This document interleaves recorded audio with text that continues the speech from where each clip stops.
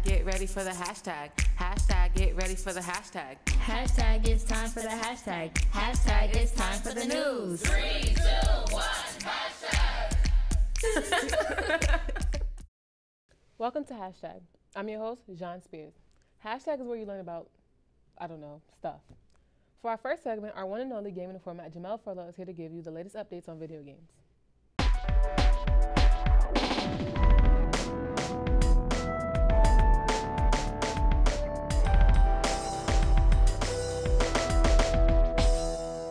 Hello, my name is Jamel and I am the gaming informant.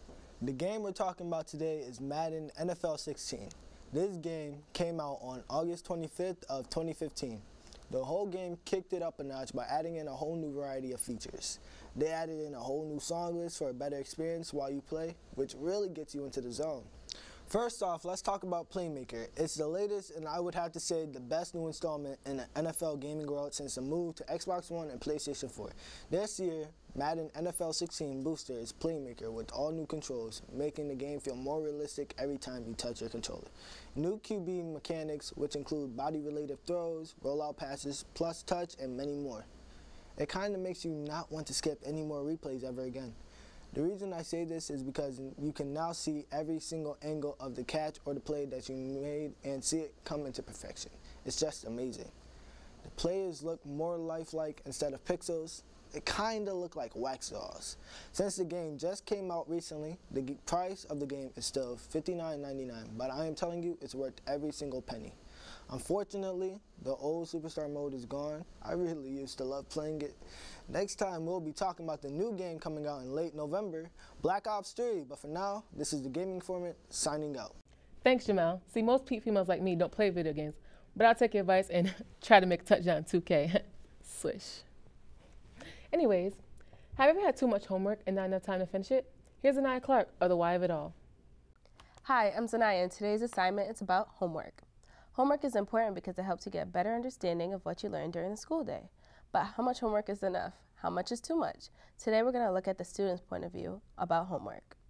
Ms. Blanchett gets a fair amount of homework every week. Here's her perspective. I think homework can be effective as a teaching tool. It should teach students time management skills, responsibility, and reinforce what they're learning in the classroom.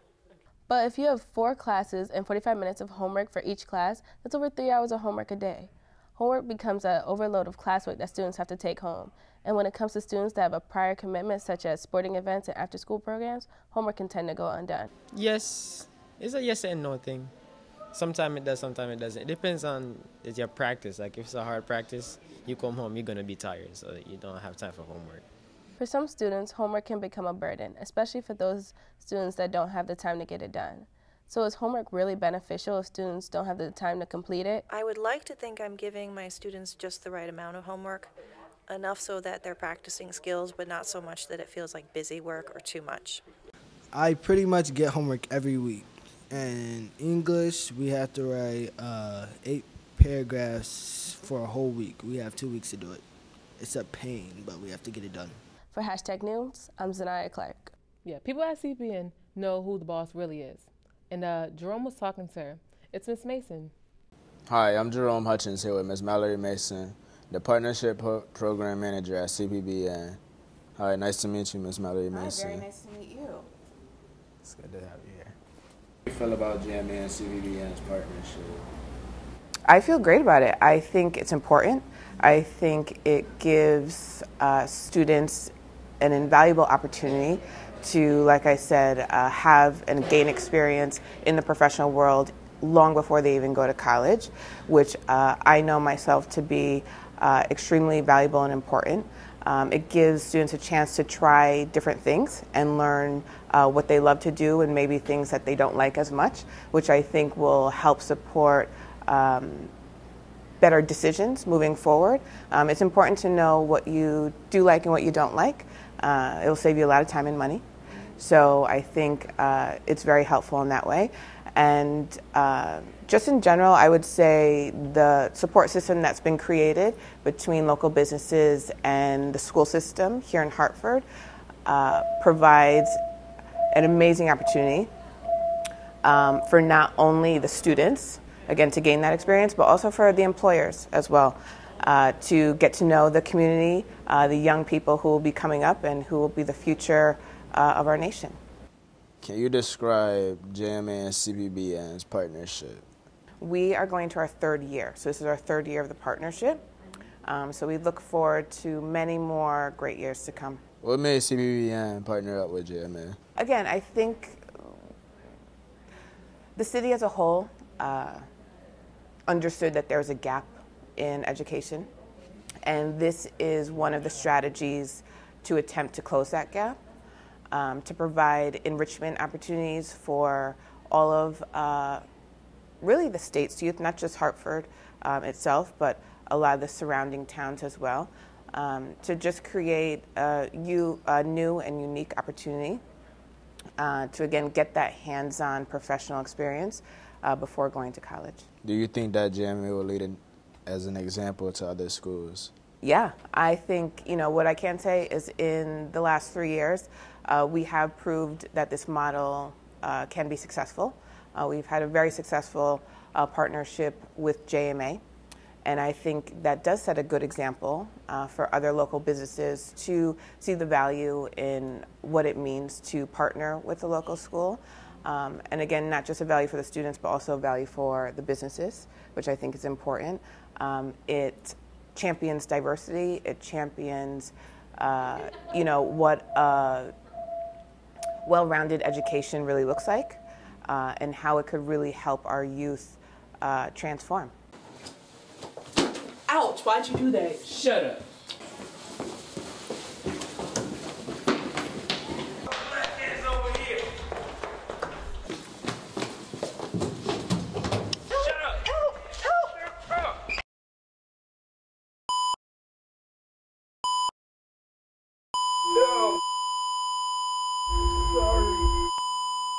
Stop domestic violence. That PSA was from some up-and-coming JMA students. Abuse can be a really big issue. If you see or know or is being abused, tell someone immediately. Now here's Martaja.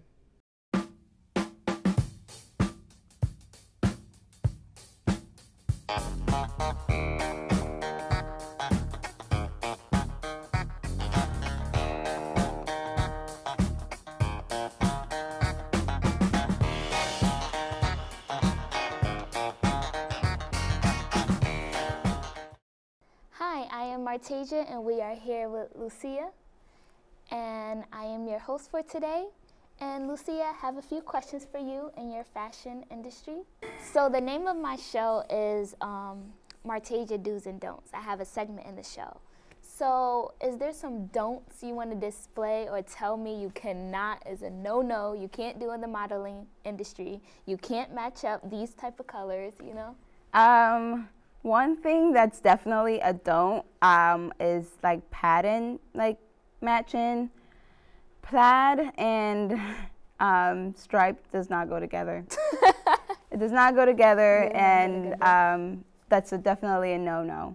If you're wearing a dress and the dress is a certain length, so for example, if you're wearing like a summer dress and it's over your knees, I understand that your feet might hurt if you want to wear like stilettos or like pumps. Don't just put any random sneakers with your dress. Another thing I would say. What is something like if somebody walked by, you'd be like, "Oh, girl, you should not do that." I would say definitely with like layering, because I've noticed a lot of people. Like, I get that it's cold, but watch how you layer.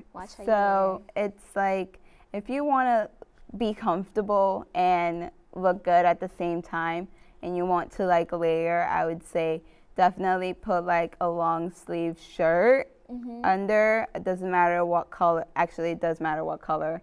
I would say like a solid color, so like black, white, or like a gray, and you could put like a button-up shirt. It could be plaid, it could be plain. You could like put it under, and then like a really nice like winter sweater, and just like tuck in that that end of your wrist. And I am your host, Martaja, and this is Lucia Osmond. And it was a pleasure to get to know you. Thanks for talking with us today. It was my pleasure. That's it for today's episode. Stay tuned for more hashtag.